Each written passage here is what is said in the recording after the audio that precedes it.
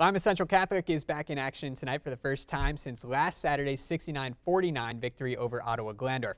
Frank Kill got great offensive balance in that victory, with 4 players scoring in double figures, including a team high from 17 from Dantes Walton. 5-0 T-Birds back at home tonight hosting Wapak. Now the Redskins have lost 11 straight regular season meetings against LCC. So we head over to her gymnasium and a great crowd on hand. Wapak gets an early lead. Ethan Good.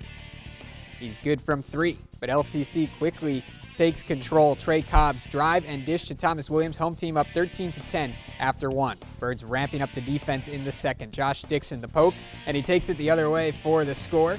And then Ethan O'Connor with a little defense of his own, the takeaway, and then a head up to Trey Cobbs and throws it down for the dunk as LCC rolls 76-49. See this game tonight on WOSN.